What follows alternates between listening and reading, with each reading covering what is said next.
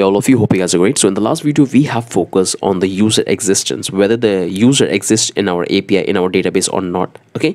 In this video, we're going to focus on the password change. Okay. Because if a user will change the password, his or her token will also change. Okay. So that's the logic we have to build in this video.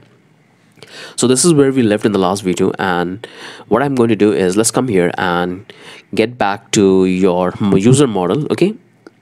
Because here we are in the user model, and here you can see we have this instant method we have created for the correct password. Okay, I hope you guys haven't forgot that. So we have this instant method, and we're going to create one more instant method here, right here. So let's come here. We're going to say schema dot method, and we'll say change after, and we have to call this function normal function, and in that we're going to pass a couple of things. Okay, jwt timestamp, and in that we're going to simply return this false. Okay, so if user hasn't changed their password, we'll return true, but if they have changed, we return false. Okay, so here we have to do a couple of check.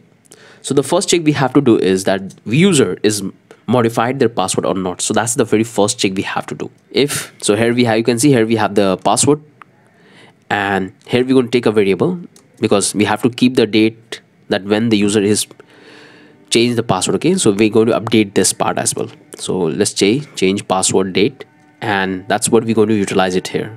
So we'll say password modify at.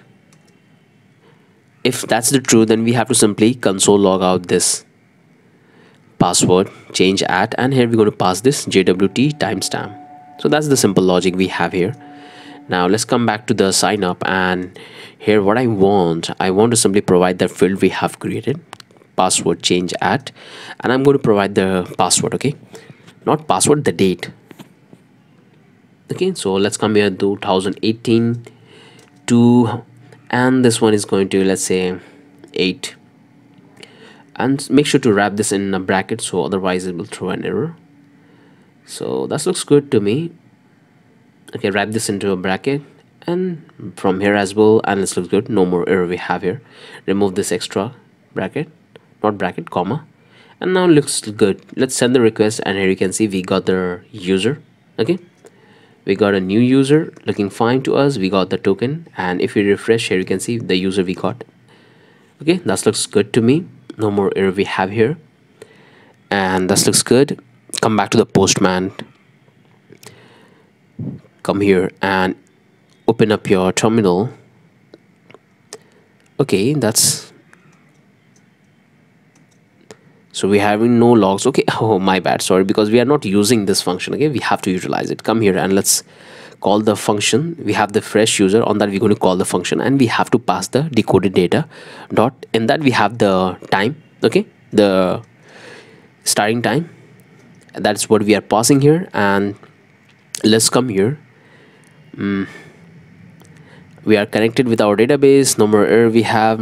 Simply change this email, come back to the here, and simply try to log in with the email which we have created. And here you can see copy the token, and let's try to hit a request. So replace the token, save it, and hit a request. And here you can see we got this error message, must be an object. Okay, so there may be a problem in our find method, I guess. This one is looking fine. Let's simply copy that, and let's come back here and simply try to replace the token, and that looks good. No more problem we have here, but still we are getting this error message, find one is, something's wrong with that. Okay, so let's come here and in the user model, and that looks good to me. No more problem we have here. And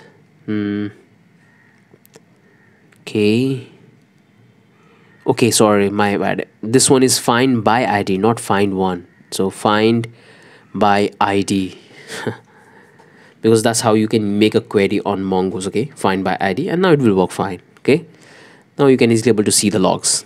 So hit a request. You can see here we got all the valid data from our NFT API. Looks good,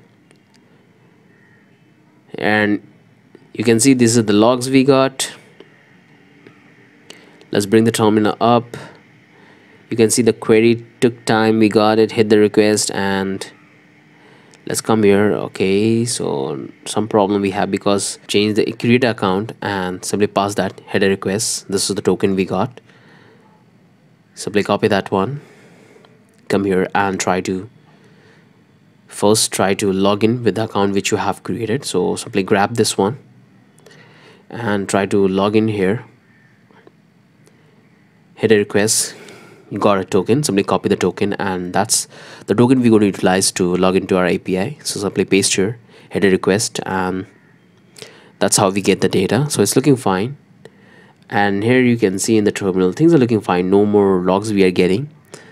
Okay, no more logs we are getting. We are not able to get this